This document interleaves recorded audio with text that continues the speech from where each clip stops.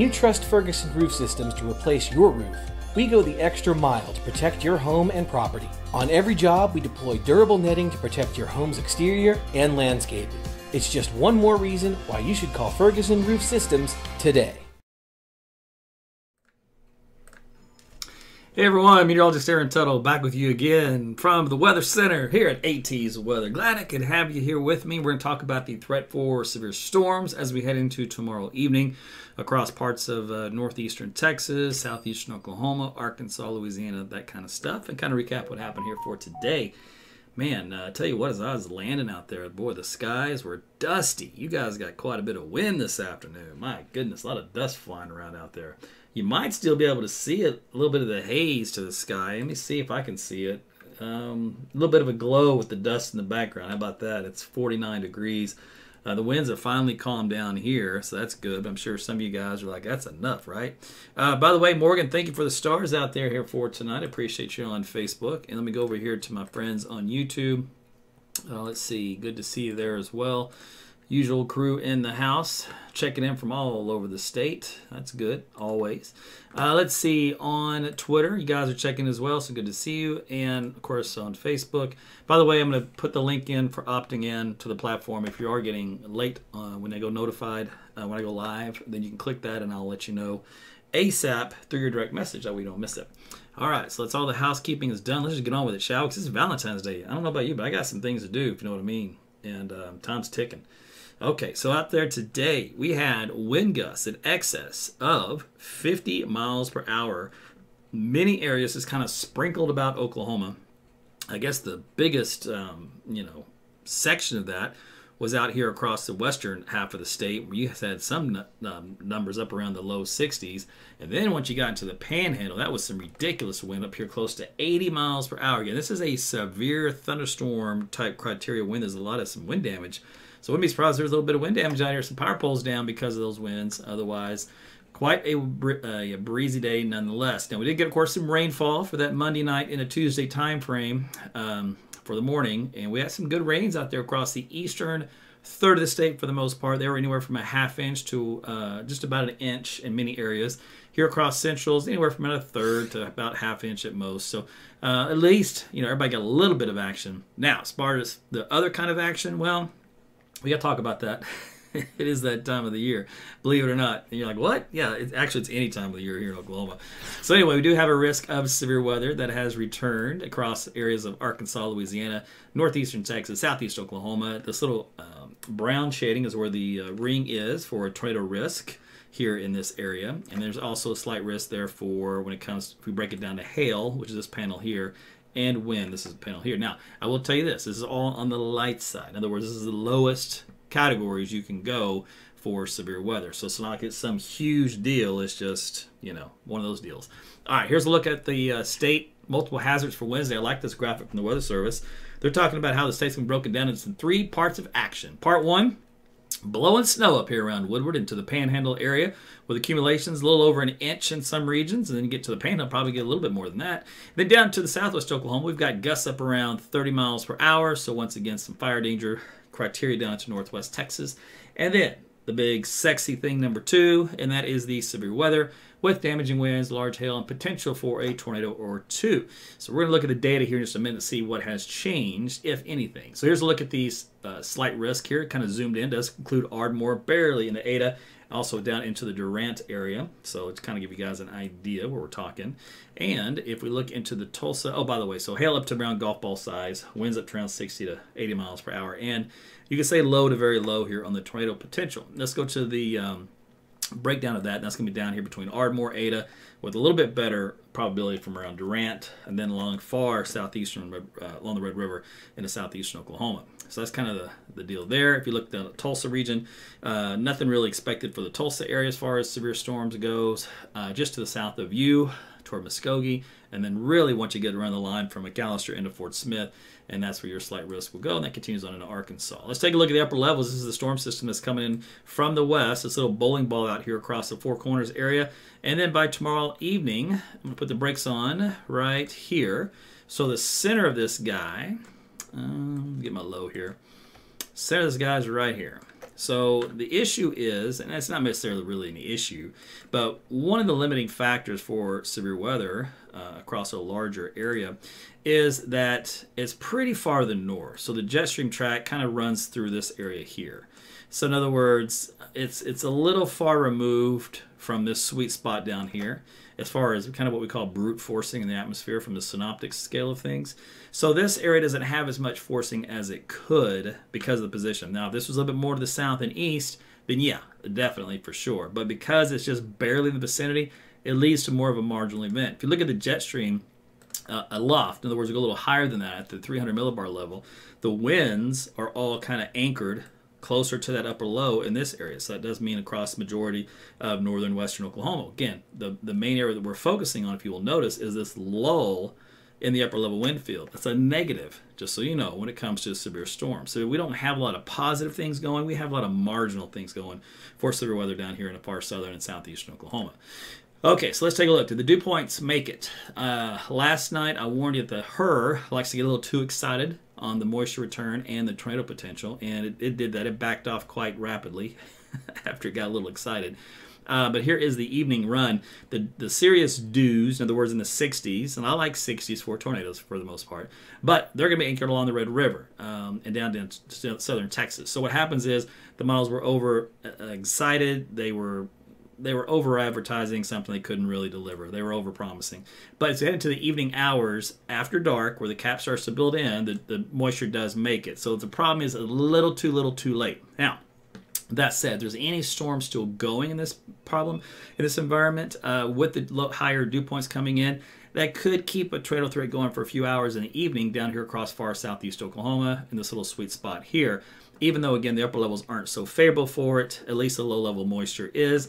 And when you look at specific tornado genesis, the lower half of the atmosphere is more important than the upper half. When it comes to just healthy storm structure, the upper half is almost as important as the lower half. So a little bit of a difference. Okay, so in the evening, we will have a cold front pretty much snaking through 44, kind of zipping down to this region of the state. We should have a low pressure area out there as well. You might even call it kind of like a boundary of a warm front, cold front. And we'll have kind of a Pacific front, we'll call it a dry line surge out here across western Oklahoma. And this will eventually, this part here will work its way through and zip on through into the evening hours. This whole front will come down south and then everything will kind of clear out as we head into Wednesday night. But for the meanwhile, for the setup here, we have a little bit of light southeasterly wind field here. Some gusts up along the Red River, probably up around 20 miles per hour within this. So the better surface winds way down here in southern Oklahoma. You got to have some good surface winds to feed those storms for tornadoes. That's one of the ingredients that you need. But we also have some snow to talk about. So let's get on with that, shall we? Let's take a look here at the time. Again, quiet sign into tomorrow. So we head into the 4 o'clock hour. There's your snow, 5 o'clock here in the Panhandle from Liberal, Kansas down to Dalhart.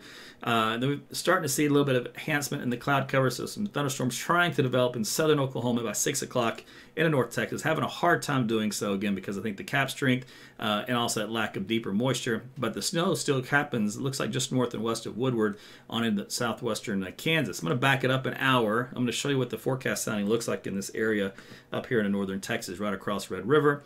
And you will see that the models still indicate a pretty decent cap holding on just barely in the atmosphere with the sounding that is a forecast environment for the wind profile to be decent.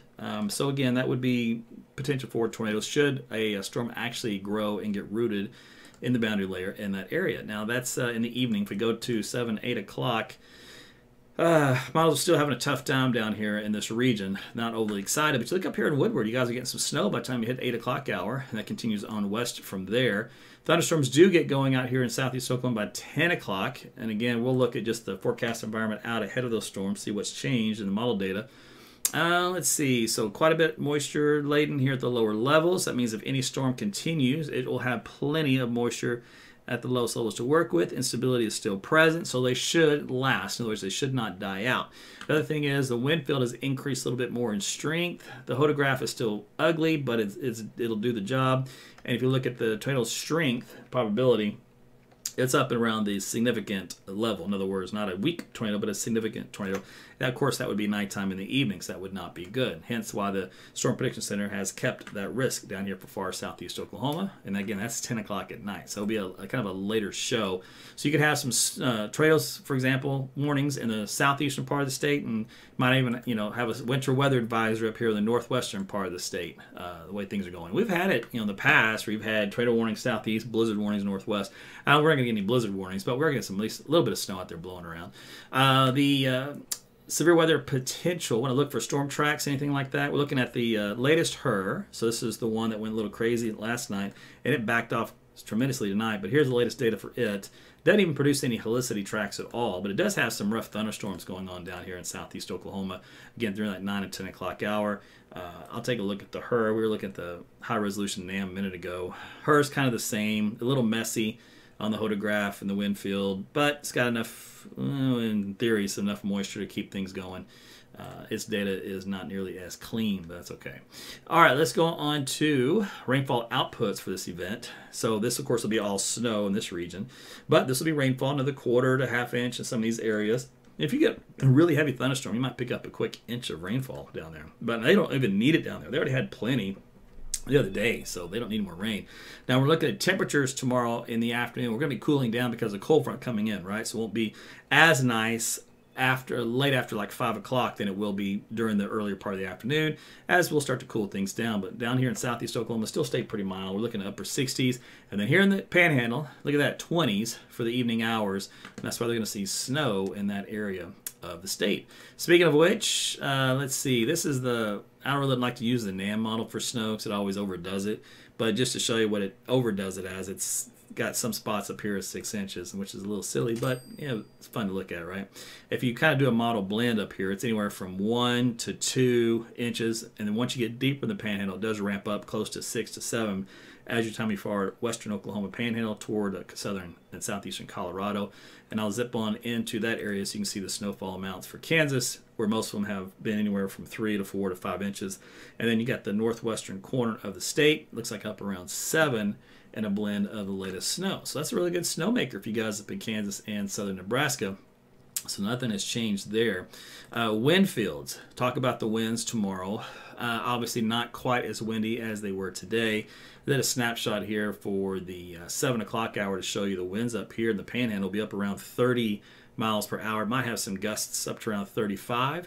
So that would be for some blowing snow, some reduced visibilities out here. So if you do live in that area or traveling, keep that in mind.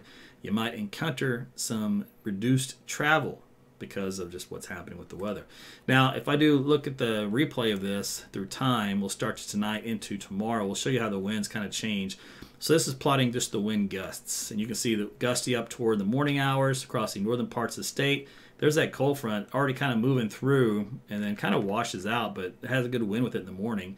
And then in the afternoon and evening, there's more wind that kicks in. So Wednesday night, more 30 to 40 mile per hour winds, especially out in western Oklahoma, through Thursday morning. And then by the time you head to Thursday afternoon, things die down quite a bit, and we can say goodbye to that ridiculous wind. So all this was in my blog I posted on Sunday. That way you'd have a heads up as to how this week was going to go with that extra wind in our region. Now, I did not look at a couple of other data sources, which I wanted to do because I just had to. I literally got off the presses, hot off the presses, to get home and eat and then load this thing up. So I'm just curious to see what the Texas Tech WRF did. Oh, it backed off completely compared to what it was doing last night. It was also out to lunch. All right, so it's much more tamer across southern Oklahoma and southeast. It doesn't have a slew of helicity tracks. So like this guy right here, that's a helicity track. I had a bunch of those in that data last night that was all in this area. And I think it was out to lunch. It was overdoing it along with the HER. So both of those have backed off tremendously. And again, I'm thinking that's because it just didn't have that deep moisture that it needed. And most of the wind field with the system is just up to the north and west. So it's not perfectly aligned. There's too many ingredients that aren't quite ideal. Doesn't necessarily mean that something can't happen, but it's not like it's going to be a widespread deal. But I wanted to see that data just to see what that was out there. And then I don't think anything else I want to see on my little list here, so we'll just call it that. All right, so here's a look at your temperatures. So tomorrow, Oh, you know what? Let me do that real quick. So I kind of give you a snapshot of the temperatures, but let me just show you how they cool down during the day. Because you're probably planning, and it'll be different, I think, between morning and afternoon. So let's go ahead and look at that. So still cool in the morning. We're in the 50s, but that's usual. All right, we'll drop you down into by the time we get to daybreak hours, excuse me, that was overnight tonight. So by the time we get to daybreak hours, we're back into the 30s north, 40s central, 50s southeast. All right, then we will rebound a little bit. So we're back into the 50s at lunchtime across the I-44 corridor, 40s northwest, 70s along the Red River in the afternoon. So we see what I'm saying? We get pretty warm there. We get close to, looks like probably the south side of town. Was it 4 o'clock? We'll probably be close to 68, 70. Yeah, around Norman. So you can see how temperatures will be much warmer in the afternoon hours before the cooling elements of that cold front knock us back down in the evening. So that we're back into the 50s here by 7. We'll drop it back down Wednesday night. By midnight, we're back around 40. 30s north and west, and then by the time we head to the morning hours on Thursday, we're back into the 20s. Along the I-44 corridor, north and west, 30s elsewhere from there, and then kind of a cool start on Thursday. But the afternoon isn't horrid. We're back into the 40-degree range, roughly. So a little chilly day on Thursday, but it's brief, right? And then the cold start on Friday, and then we'll rebound for Friday afternoon. And that's where these long-range temperatures here, I was going to show you. So now we add about 10 degrees to it on Friday. So we get right back up on the weekend to we're back into the 50s and the 60s. And then over the next few days after that, still looking pretty good. Overnight lows will be into the 40s once we get past these next couple of nights. So chilly next couple of nights for that. All right, I think I've pretty much told you everything there was to tell you. I try to make it as short as possible. By the way, Dina, thank you for the stars on Facebook. Appreciate you. Morgan, also thank you for the stars I mentioned earlier in the broadcast. And who else? Tabitha, and appreciate you as well. So, hey, I got to run, but I will be around tomorrow, late afternoon and evening, but it does look like a couple of those storms may try to produce a tornado, and I will cover those live. If you guys are watching down around the Dallas area, again, you're kind of fighting a cap, and we'll have to see if that breaks down that far south. Right now, the model data does not suggest it, but usually sometimes you have to wait till the day of the event in the morning to kind of see what the atmosphere really looks like, and that's when our best guess on the model data can really look into that data and produce whatever the best thing they can give you for the outcome. That's whether or not a cap will break. But anyway, so that's the area to watch for, pretty much just kind of north and east of you guys right now, into southern Oklahoma around Ardmore, and then pretty much hugging the Red River east from there into southern Arkansas late and northern Louisiana. So right now that's the threat, and we'll see if that shrinks a little bit or kind of weakens or more. Right now the model data isn't all that excited about it, but it does have at least a few indications where if the storm could really just find its perfect sweet spot, then it could produce a tornado. And if so, we'll watch it. All right, listen, you guys have been great. Thanks again for your watching tonight, your support, liking, sharing, all that kind of stuff for the videos and the channel, and we'll talk again soon. Take care, everybody. Good night.